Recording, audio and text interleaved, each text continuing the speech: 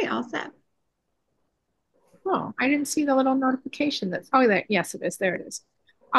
Good afternoon, everyone, and welcome to National Distance Learning Week. I'm Alexandra Pickett. I'm the Director of Online Teaching at SUNY Online, and it is my distinct pleasure to introduce our speaker today. I've known Dave for a very long time. In fact, he used to work for SUNY Online many moons ago, and one of his identities as an instructional designer. Dave Ghidiu is an assistant professor today in computing sciences in the computing sciences department at Finger Lakes Community College. And he has numerous years in online education as an instructor and, as I mentioned, as an instructional designer. He also spent time in his early career as a high school math teacher. And he is definitely known for his ability to innovate and to find solutions for his colleagues and to improve the design and delivery of their courses. We are in for an extraordinary treat. I'm so excited to welcome you, Dave. Take it away. Well, thank you so much. And you actually recruited both Aaron and I to SUNY, and we had a very fruitful career there. And we were there actually right when Oscar was getting started. But it was a really wonderful time to be at. It's always a wonderful time to be at SUNY. But thank you for saying all those nice things. And so maybe we can just go around the once again and just say who you are, and maybe I'll just call you because I have an order, and just say like who you are, where you're from, and what you do there. And Loy, you are first on the little boxes that go across the top of the screen. Oh boy, I'm number one. So I'm Lloyd Gross. I'm an online learning specialist at GCC, and I'm also adjunct faculty. Awesome. Thank you very much. And then, so next is Casey.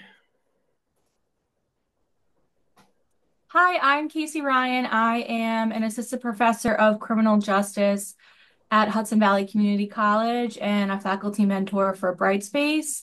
And I'm also an adjunct in CJ at Empire State and Delhi, and an adjunct at Monroe in sociology.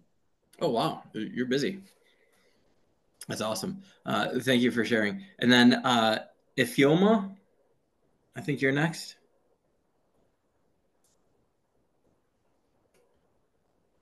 And if you don't have a microphone, you can just type into the box. So I guess we'll go to the next person, which is Ron.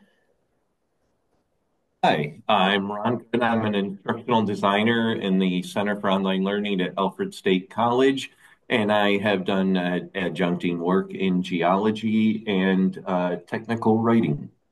Awesome. Awesome. Thank you. And I think that's everyone. Did I miss anyone? Okay. Super.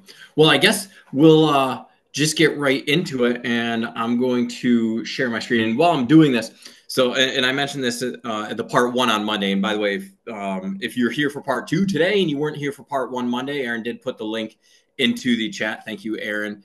And we'll do a brief recap of that in 45 seconds or less, or 45 seconds or fewer. I'm sorry, fewer than 45 seconds. And I'm also putting a link in the chat for the software that I'm going to be demoing.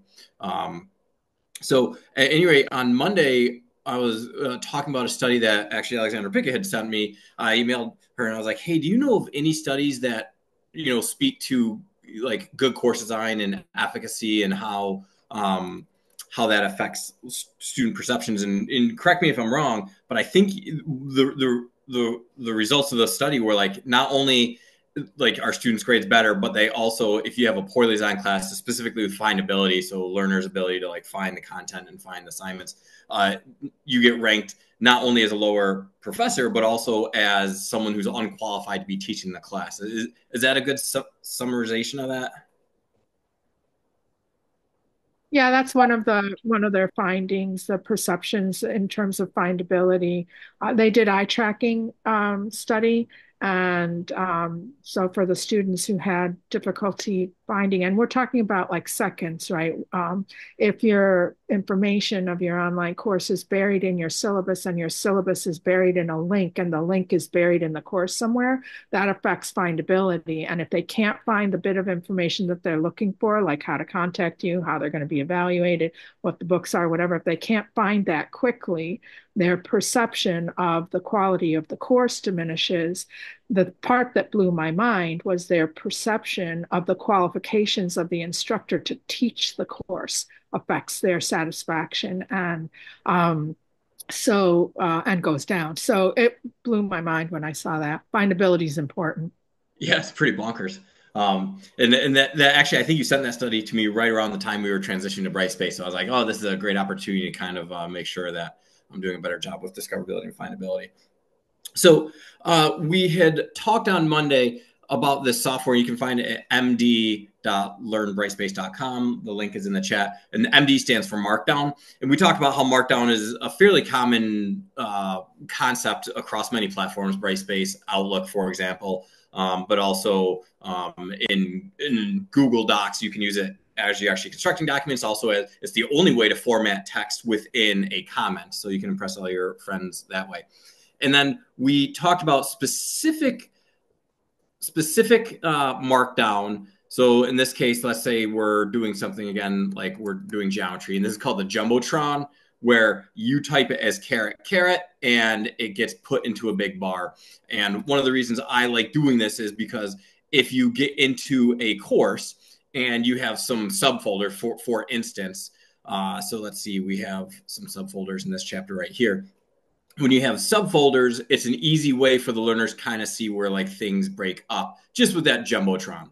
So knowing the markdown, and again, the paradigm that I use is I keep all the work that I will type in this little box in a text file, actually in multiple text files, and then just copy and paste the HTML into Brightspace. So then if I need to make a change to the content down the road, I'll just bring up this text file, make the change, copy the HTML and paste it into Brightspace. And I'll show you what that workflow looks like in a minute. But I did just want to go over the very quick ones that we went over on Monday, where we used one hashtag for heading 1, and we could say like, oh, this is triangles. And then maybe we have some text about what triangles are. You know, it's 180 degrees, 3-side figure. And then you can use 2 hashtags for heading 2. So this might be isosceles. And then even 3, you could have like an acute isosceles. And the headings are great for a few different reasons. Not only do you get text decoration, but you get text hierarchy, which is great for accessibility and screen readers. So, and this is true, I would always use this in Microsoft Word or Google Docs as well. I'll use the styles where it's like heading 1, heading 2, heading 3 for the same reason. We also talked about bulleted lists. So if you, for instance, had types of triangles and you want to do a bulleted list, you could just do an asterisks. And you could say like obtuse. Ooh, I spelled that wrong. Acute and maybe right. So that's an easy way to do bulleted lists. And you'll recall, especially from Blackboard, if you try doing bulleted lists, you get some really wonky results. But you can do the same thing with numbered lists as well. You just replace the bullets with numbers and it will automatically number for you. And the nice thing about that is if you type the wrong number, then it still will keep the proper number when it renders that markdown. Some of the other things that we talked about on Monday were you can bold text with 2 asterisks if you bookend it, and you can do emphasis or italics if you just bookend it with 1 asterisk. And these are all very generic, very common markdown that work across many, many different platforms, with the exception of this Jumbotron. Anytime you see a caret, that's specific to the software that we made in the department. And when I say we made it in the department, it was not me. It was Aaron Sullivan. And he's in charge of our video game design program. He was just sick of dealing with the key or the text input in Blackboard. And then I laid on this quick guide that goes over it. So if you're using this for the first time, you're like, oh, Dave went over how to do like italics. It's kind of like a quick little thing. And so you can see like, oh, this is awesome. And it will give you an example of that. Or if you want to do monospace, you'll do that backtick. or if you want to do, oh, we didn't do links, we'll have to do links. Or if you want to do that Jumbotron, for instance, I give you the code for how to do the Jumbotron. So this quick guide is kind of like a quick little way to access your content. When you're done, or your, I guess like the guide, the instructions, when you're done, I recommend you copy the HTML and then you go into Brightspace, wherever you want that content to live. And I'll just put it here in the sandbox course. We have a folder for National Distance Learning Week. And in this folder, I'm just going to create a file, a web page. And you might recall that in the past it used to say an HTML page, but they changed the vernacular on that. And it's really critically important that you remember to paste it in the source code. If you don't see that source code button, it might be because your overflow menu is not engaged. And this is a sticky menu, so it will persist. Once you reveal it here, it will always be revealed. I wipe out everything that's in there and I paste in exactly what the code was. And, I give it a title. So this is just like basic markdown example, and hit save. And when you hit save, it will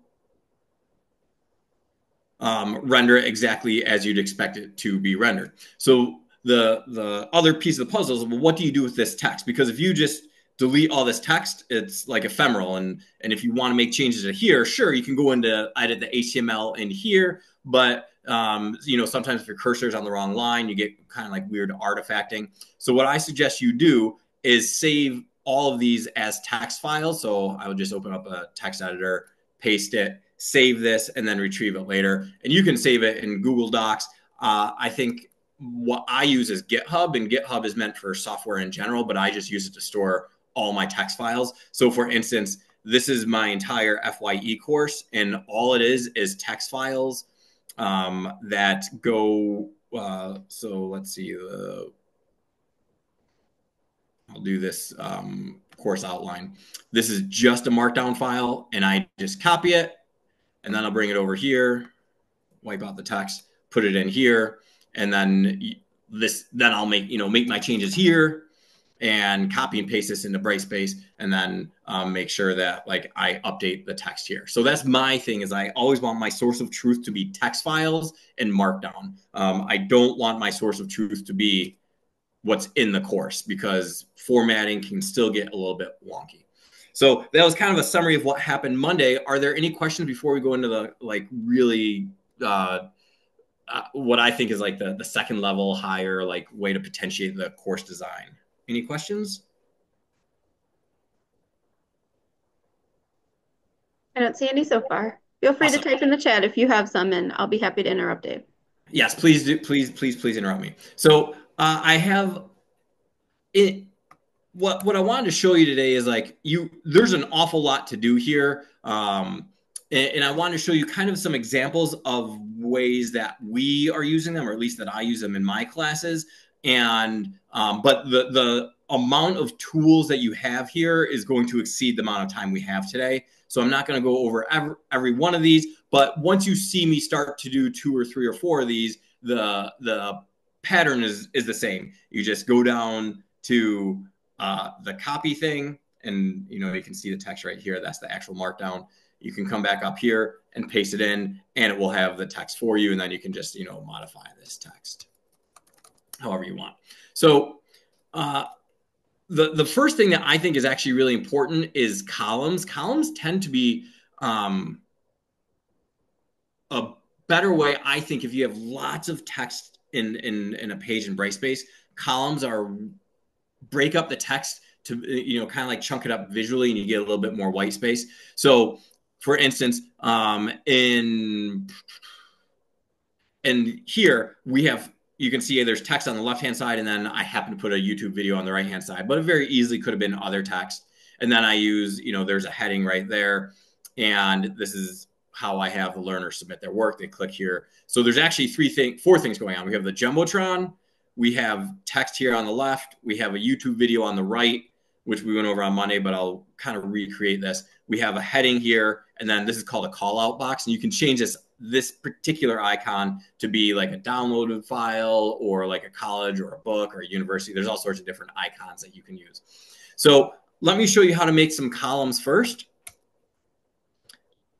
And for this, I'm going to need a paragraph of lorem ipsum. There we go. So let's say that you wanted to have, I don't know, some kind of reading of some topic, and you normally have like a whole bunch of text. It can get kind of cumbersome.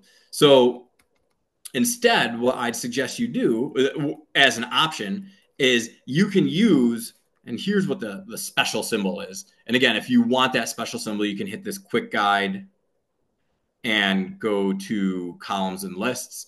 And you could just go to 2 columns. You can get the commands here. You can read it. You could actually copy the code here. But I'm just going to build it from scratch. And the way that we do it is, again, anything that's custom for this FLCC software starts with a caret. So that's how you know it's custom. And anything that's not custom is a typical markdown. And then we were like, it would be cute if like this represented kind of like 2 columns of text. So that's what we use. And you can put a paragraph or 2 or 3 paragraphs in there, however much you want. You can see it's only taking up the left-hand side. And then we have a divider, which is a caret with 3 equal signs. And then you can have some text. And then to end this whole column business, we just use a caret with 1 equal sign. And then you can, keep on typing in general. And so here's what it looks like right here. So we have two columns, one on the left, one on the right. And maybe you want a YouTube video like I had on the right-hand side. So I've queued up a video right here. This is, by the way, if you want to do any research on sleep, this is Dr. Matthew Walker. He's been on all sorts of interviews and podcasts. He wrote a book called Why Do We Sleep? And it's like every sentence that you read, you're like, holy crap, I'm doing it wrong. I really need more sleep than I think I do. So at any rate, I want to embed that video, and I kind of want it to be where this text is. I want that video to be on the right-hand side. So we use the YouTube tag, which again starts with a caret, so that's custom made. And you have to go to share, embed, and just grab this code with the copy button and just paste that in there. And so now we have a right-hand column that has the video. And I might do some work. I'm like, oh, this can actually go underneath because we have kind of enough space. So I'll just do that. And then you can kind of like adjust the columns however you want it. There's, of course, other ways to accomplish this, but one of the nice things about having structure and that would include like columns, is that it collapses. So if you're on, say, if your learner's on a mobile device, it will collapse properly, as opposed to if you kind of like jerry rig it, then it might not read properly when you're on a smaller device. So again, if you're doing columns, and I'll do it this way now. You just go to the quick link and you find columns and lists. And you're like, oh, yeah, I definitely want the 2 columns. Click on the 2 columns and hit the copy button. And then just paste. And this will set it up right up for you. And you can add whatever text you want. And you'll note that this is the same exact thing I did, where we had caret, 2 columns. Then we had kind of the line or the divider. And then kind of end the container for the 2 columns. So that's how you can do 2 columns. It works great, especially if you have like walkthrough videos that you want to be in your content or something like that. Dave? Yes. Accessibility question. We touched on this a little bit in the first one with some of the other formatting that you showed us, but are these columns accessible? Do they work with screen readers? And also, Alex is clarifying it's not a table then, right? It's a column? Or Correct. You are using that for creating tables also? No, we do have tables. Okay. Yeah, we do have tables that, and as far as I know, these are accessible. Columns should just be by nature accessible because there's nothing special about those tags. But you'll actually see like the fact that we have tables with captions, and we make the way that you make a table, you have to have the headings in there anyhow. And those are the 2 biggest things for accessibility, right? Are captions and the headers, and they're built in. And also, when you look at the media, which we'll do a little bit later today, when you're doing images, it has the alt description is built right into it as well. So we tried to be accessibility forward in the design principles for this particular software. Good questions. I'm glad that there's people keeping an eye on accessibility. All right.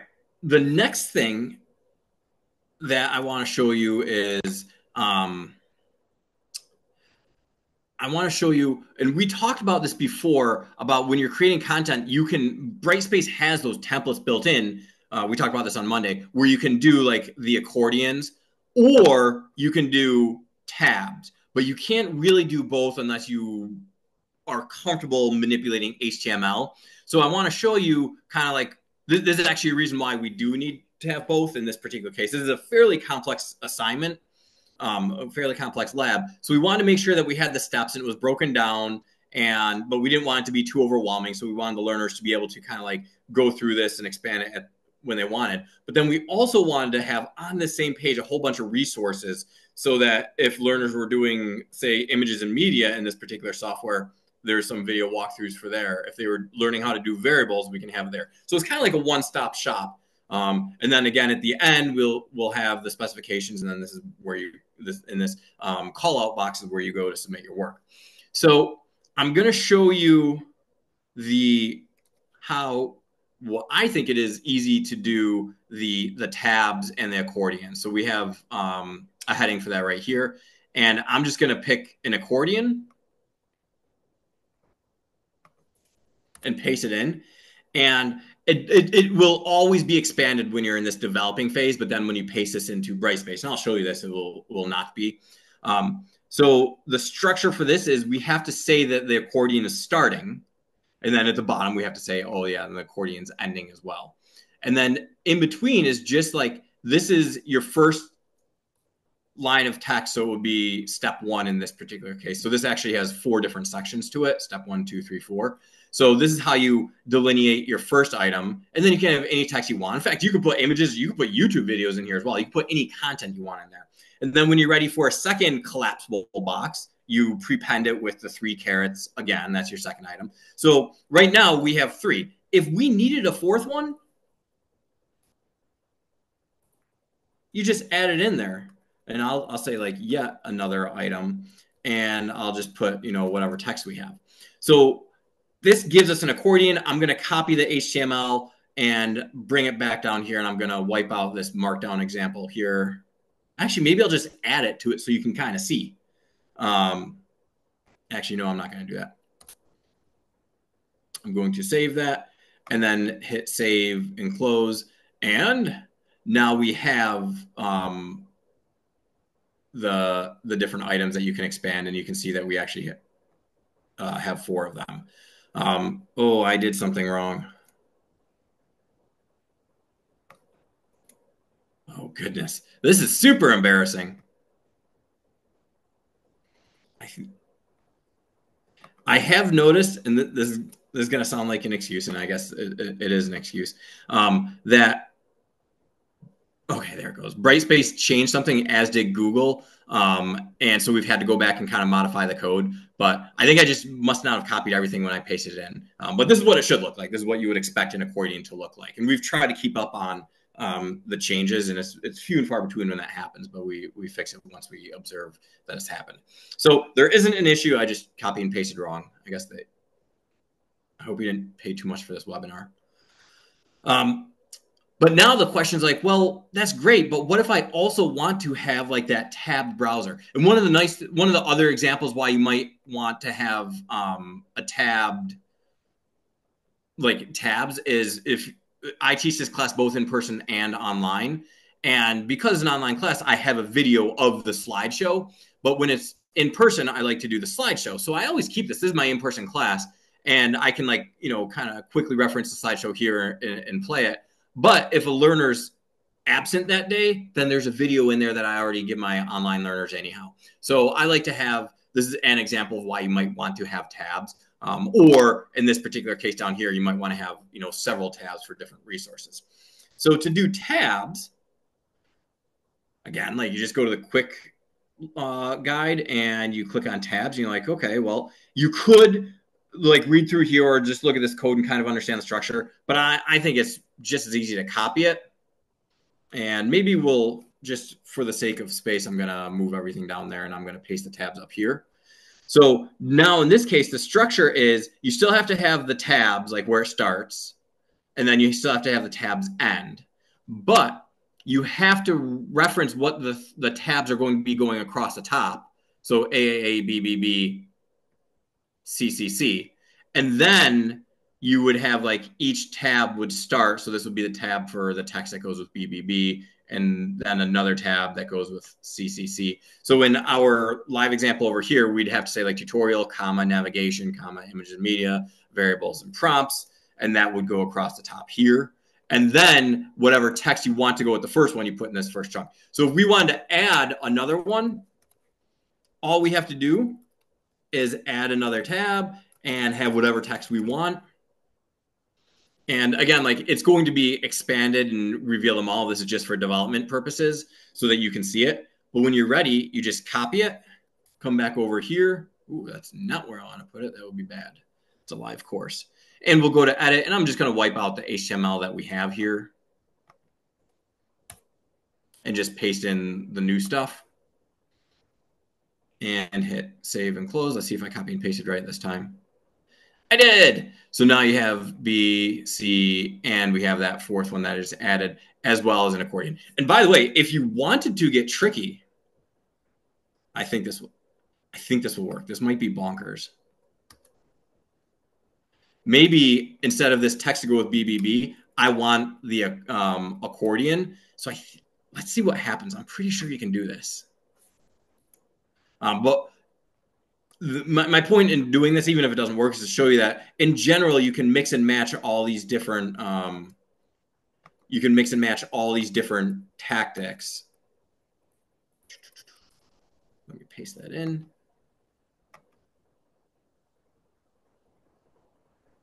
Yeah. Oh, that's sick. I'm so relieved that that worked. So hopefully you can see the advantage of like understanding this markdown. And even if you don't understand it, you can still wrangle it with this quick guide and get the examples and paste them in. Because doing this with the templates that come stock with Brightspace, you can do it, but it is not nearly as easy to do it as it is when you're just dealing with a little bit of markdown as opposed to a whole bunch of HTML. And by the way, also using those templates, if you get like 6 accordions and you want 5 or you want 7, you really have to kind of like fight with that HTML. So this is, I think, a little bit of a better way to do it. Any questions on the accordions or the tabs? I have a question about the accordions. Yeah. Do you have to paste as the whole page, or can you paste as standalone HTML? Because when I do standalone HTML, it's not working. So the yes, you're talking about like right here. Yeah. So what this selector is for, Brightspace has as a backbone Bootstrap, which is a whole bunch of prepackaged JavaScript and CSS. And so this software is really meant to sit on top of the Bootstrap technology, which Brightspace certainly didn't make it, but they leverage it.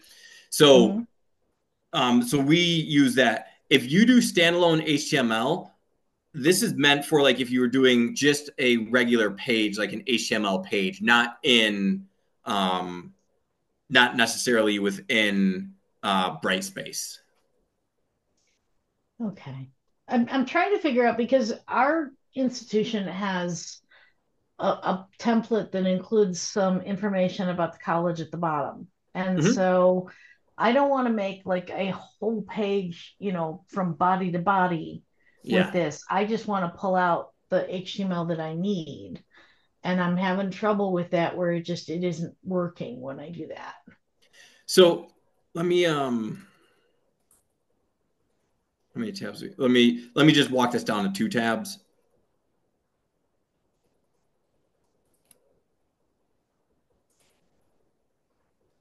Actually, you know what? I'll start from scratch because I think I understand what you're asking.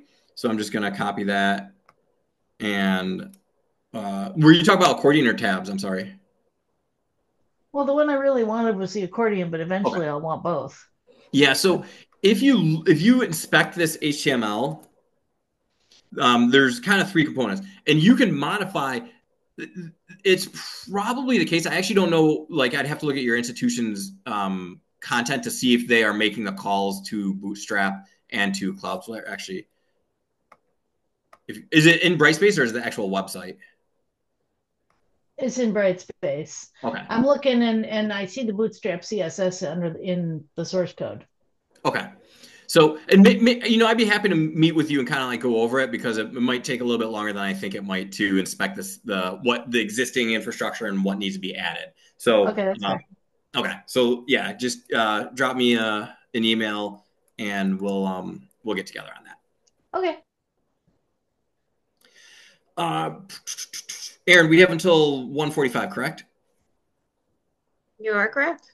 Okay, and we'll leave a little bit of time for Q&A, I suppose, at the end. So I'm going to show you call-out boxes, which is one of my favorite things. And here's like an example of where you might want to interrupt you with one super quick question. Yeah. Have you figured a way to get the accordions to have color in the accordion before it's dropped out? In Brightspace, they're usually they're white right there. Have you ever figured out a way to make those colored? Not so, yes, you can, because you can inspect the HTML and kind of like look at what that class is, and you can add styles to it. So, Okay. Let me see if I can do this. I would just do this like before I paste it in. I think it's And there wasn't a pre-made one in the software that you're using. No. Okay. But the that's a good feature request. So I'm going to write that down. And on Monday, one thing that I did showcase, and I'm going to do just like the Jumbotron again, and I'm going to do heading 1 with some text, as well as heading 2 with some text. One of the things that you can do is use this selector, and we have like pre-made color schemes. So for instance, my Python class is always like hunter green, and my ed tech class is always this like red berry color. And so it changes both some of the heading text as well as the Jumbotron. So there certainly are ways that's very easy to do color, and you can actually import your own color palette into here as well. Thank you. Yes, you're welcome. And in fact, I think it's under special decorator. Yeah, it's this thing right here. So if you have, say you want to make it like match the color of your institution, and say the color of your institution is Dodger blue, which is 1E90FF, then you could just put this in here and automatically all the content will adhere to that. So that's something that you can do as well. But I don't think I don't think it does anything with the accordions quite yet. But I put that on the feature request list. So the next thing that we're going to do, and I'm going to go back down to, I'm going to start from scratch again, is what's known as a callout box. And that's what this box is right here. So in my Python class, I want my learners to like download a file. But in other classes, I use it like click here to actually like submit your work. And you can put all sorts of different icons down there. And callout boxes are actually really easy to do. It's just call out. You have whatever text you want, and then you call out end. And then the only challenge is like if you want to have, say, like an icon, you kind of have to know what they are. So I think it's like external alt link will give you, will give you that icon. I think like school is an icon, book is an icon. And so the question is like, well, how do you know what the icons are? And if you go to the quick guide, let's see, it's under callouts. Under callout icons, it gives you a list of some of them, but you can click on this link right here, and any of these will work. So if, say you wanted to have a wrench, I guess wrench is one. You can come back here, and instead of putting book, you can write wrench, and you'll get an icon of a wrench. So this is basically like all 1,600 free icons that you can use from Font Awesome. So you can kind of like pick whichever one you want, and then just write that in there. So like, I I think you get the point. I think there actually is a podcast one too. Sweet. So if you have, for instance, a podcast in a course and you want learners to listen to it, you can just put that in there. So that's called a call out box. And all it is you start with call out. If you want an icon, you put the icon name, and then you just have to call out end. And again, like you can put, if you want, you could put an accordion in here. You could put an accordion inside of a tab, inside of an accordion in here. It's all about just like wrangling that markdown. So that's called a call out. And actually, I might even have. Nah, that's all right. One of the questions I get asked a lot is like, why do I have my learners do this? Submit their assignment somewhere else as opposed to just making this an assignment. And so I'm going to take a departure from this tool real quick just to step on my soapbox. One of the problems I have with Brightspace is if you have a lot of content and some of these are quizzes or assignments, then it will like take up, half a page. You have to scroll down until you get to the next assignment or the next item. But if you make all your item pages like HTML pages or web pages, then you can link to the assignment from here. And that's what this link goes to. And that just keeps my list of things to do in the chapter very, very tidy, because it really sucks. Say if this is an assignment and this is an assignment, the one in the middle, if this is just a link, it might be very easy to scroll through it because you're scrolling down 2 or 3 windows to see this lab description, and then there's a little link and then a whole nother lab description. So I prefer to do it that way, and that's one of the reasons why I use the callouts quite a bit. I did not show you links, so I'm going to show you a link right now. It's very, very simple. Say you wanted a link to, I don't know, SUNY's website. You have to put it in single brackets, and then immediately afterwards,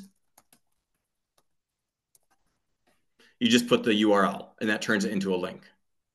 And then this link, I can open the link in a new tab or whatever. So to do any type of link whatsoever is just you put what you want the text to be, in this case SUNY, and then the URL in the parentheses afterwards. And that's actually pretty important for a lot of links because the way the internet works. And I guess in the last few minutes I'll show you there is a way to do. Let's see. You can do. Under media, I have the YouTube. You can do keyboard keys, which is really cool. So if you're teaching a Photoshop class and the learners really need to know like what the key combinations are, I just copied and pasted a few different examples of it. This is how it renders. So you just write triangle key, and you have to bookend it with these asterisks. Otherwise, it doesn't really work. And you can make up keys. It doesn't matter. It's just the way it renders the text. So it's not actually like, it doesn't have to be a key that you find on your computer. So that's a nice way, if you want to teach your learners how to copy and paste, for instance. And then I'll just leave you with this. I'm going to give you a whirlwind tour of this sidebar that you can actually reference an image from Google Drive. Actually, I think I can do this one for you.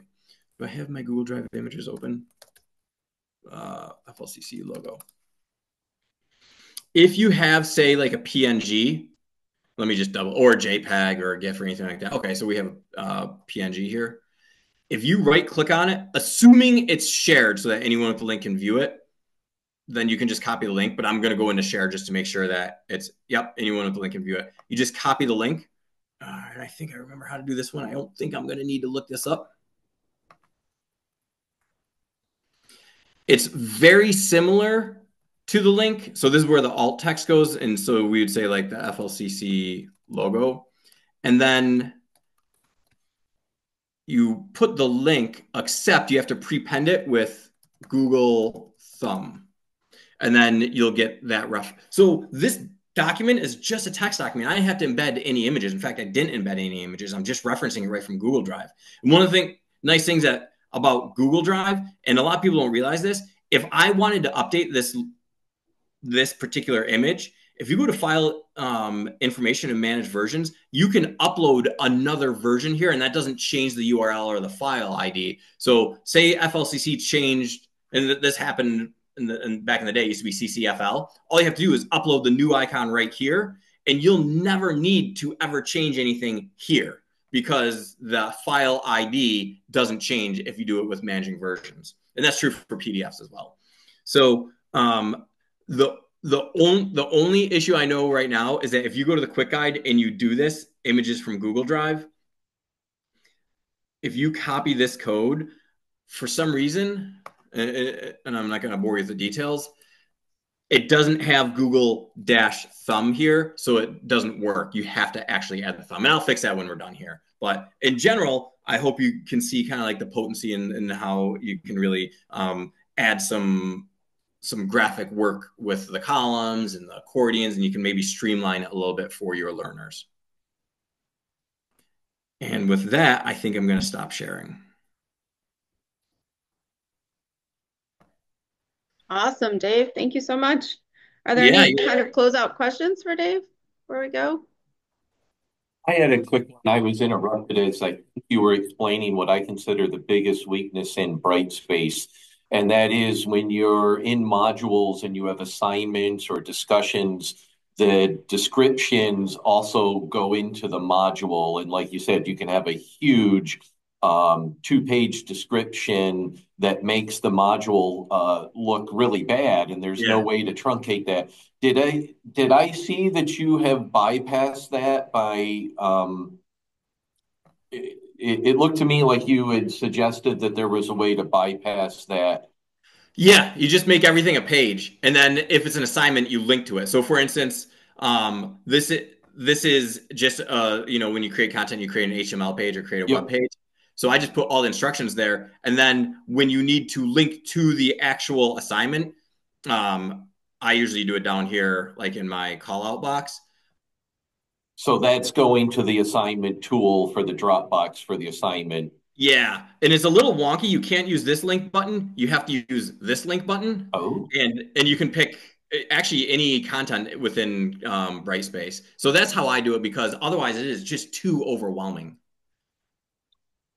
That's a great idea. That's been I think that one of my top 5 complaints or weaknesses is that huge, because everybody has most people have big descriptions for their discussions and assignments. Yeah. And then that all gets put on that module page. And like you said, if you have a link in between two, a lot of times the students don't even see it. Yep. So, and I didn't say this earlier today, but there is a difference for rendering if you're using the description field in Brightspace or the web page file, because you can get more functionality if it's a web page versus a description, because descriptions don't actually let you have JavaScript. So if you have an accordion in the description, it will get stripped out. They probably do that for some kind of security reason. But that's another reason why almost all my content is always a web page. And then if you actually click on the assignment, the callout still works. So if you were to click on any particular assignment, it would just have a box that says click here to see the description. One of the other nice things is you can open up your assignments. So the visibility of this and whether learners can access it or not is different than for the assignment. So you can have all this open on the first day of the semester, but if you don't want people submitting it, then you can hide all the assignments in the back end in the assignments screen. Oh, that's a great point. So it's like a placeholder in a sense. Yeah, except they can see what the assignment is. And if you don't want they just can't click into it to do it or to drop it into the Dropbox. That's another big interesting thing too. Yep.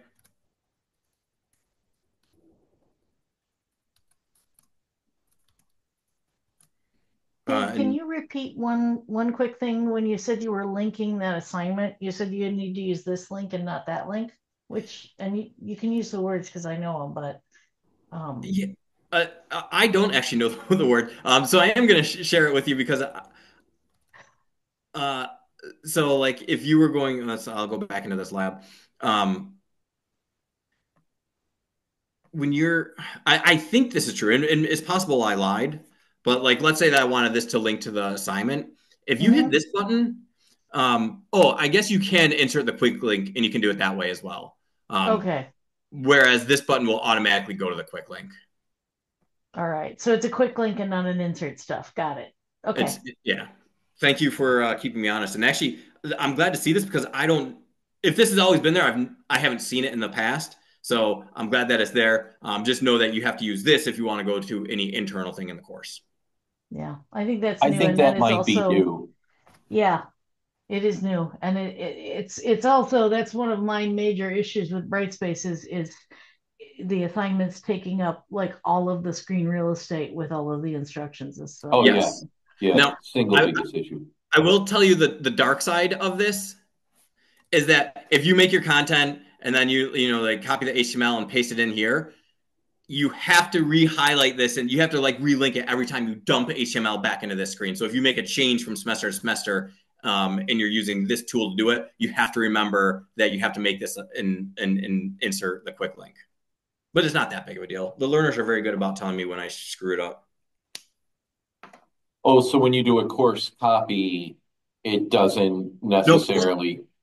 Course copies do work. It's just like if you are working on, and actually I can show you this because I didn't show this on Monday. And Aaron, you can make us shut up whenever you want. I know I'm taking up a lot of time. I did. This is something like if you copy the HTML, if you've used this software to create it, if you paste the HTML in, it will reverse engineer it into just the markdown to an extent. If you get fancy like I do, then like it will screw it up a little bit. But my point in telling you all of this is that so like if I were to take this and now like make some change, like maybe I want to make it say like Twine Games or something like that. So I made a change and I copy this and then I dump the HTML into here. I'd have to go down and go back down to that wherever that link was and change it. Okay. Or remake it. But semester to semester and course dumps works fine.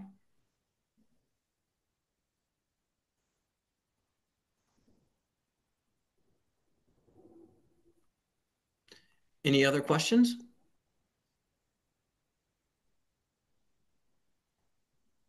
Now I'm over here redoing my whole next week, and it looks so much better.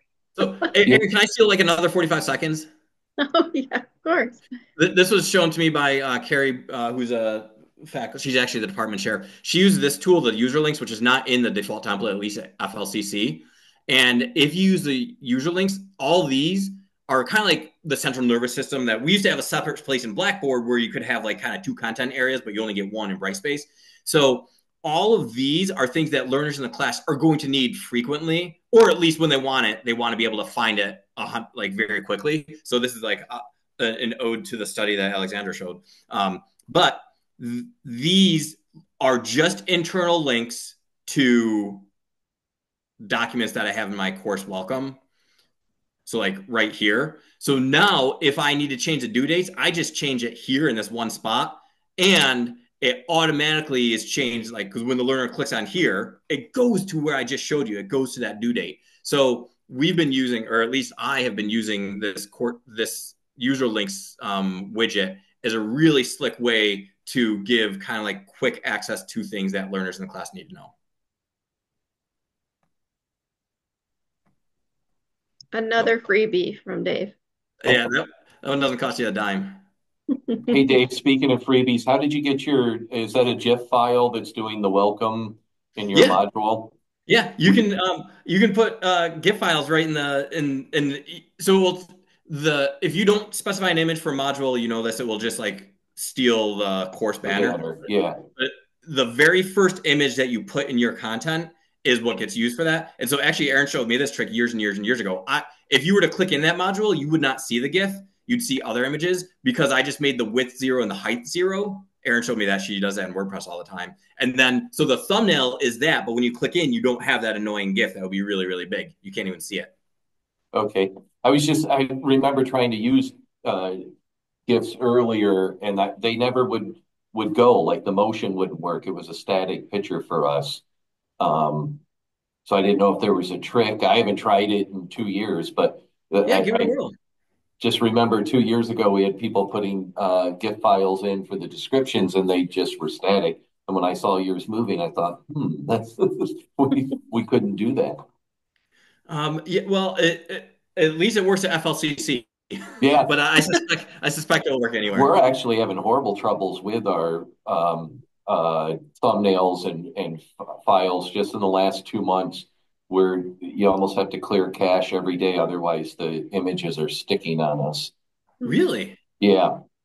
Oh, that's interesting. I Somebody can't. suggested that Chrome might have done an advanced tracking thing, and if you don't turn it off, it fills up your cache more. Hmm. Is the most recent thing we've heard. But yeah, I used to train daily and would show people all kinds of image changes. And in the last 2 months, I have to clear cache almost every time to get image changes to show up in Brightspace. I mean, that seems like an easy thing to troubleshoot. Just do it at a different institution, and if it works well in one and not in Alfred's, then it's a configuration there. Yeah. Awesome. Well, thank you very much for letting me go 9 minutes over, everybody. I appreciate you coming and spending your Thursday afternoon here. And Aaron did put my email in the chat, so I'm always happy to bounce ideas off and meet with you. Thanks so much, Thanks. Dave. Great Um, session. Really, really appreciate you sharing your expertise with our community of practice. And thanks to everyone who attended for your attention and participation. The full schedule of sessions for National Distance Learning Week can be found at the first link, and the recordings are going to be posted there as well throughout the week. And National Distance Learning Week is sponsored by the U.S. Distance Learning Association, so we invite you to check out their website for other events that are happening this week from other institutions around the country. It's a really awesome event happening now all over, so check it out. And again, thanks so much, Dave. Awesome. Thank you so much. Bye, everyone. Enjoy the rest of the week.